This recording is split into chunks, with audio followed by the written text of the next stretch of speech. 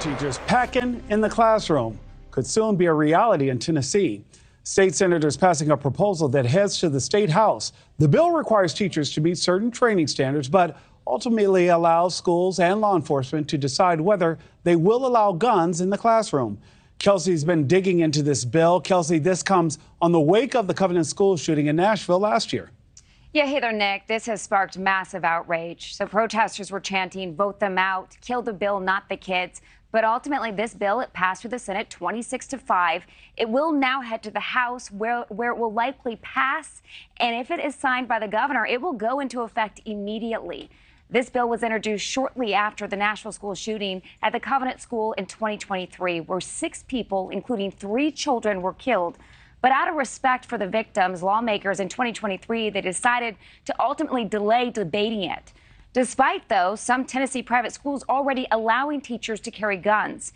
Now, this bill would require teachers who carry to have a handgun carry permit, written authorization from local law enforcement, and complete 40 hours of basic training and school policing. It does not require teachers to be armed or use their weapons during an active shooter situation, and it maintains that educators who carry will be kept confidential. We did speak to a Nashville mom who's a conservative Republican gun owner who supports gun rights.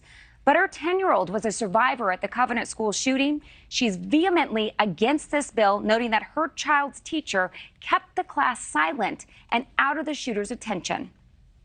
If a teacher were to be armed and they left the classroom and say they got the children settled, they go out of the classroom to try and go against this active shooter situation with a small handgun against a long gun, it's most likely that that teacher will die.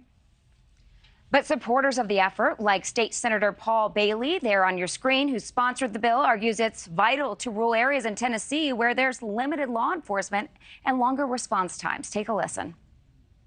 Not all schools and school systems could afford a school resource officer, and this was just another line of defense that he and the Sheriff's Association thought would be possible for schools to use, especially in the rural areas.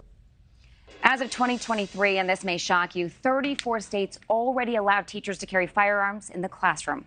Thanks for watching, everybody.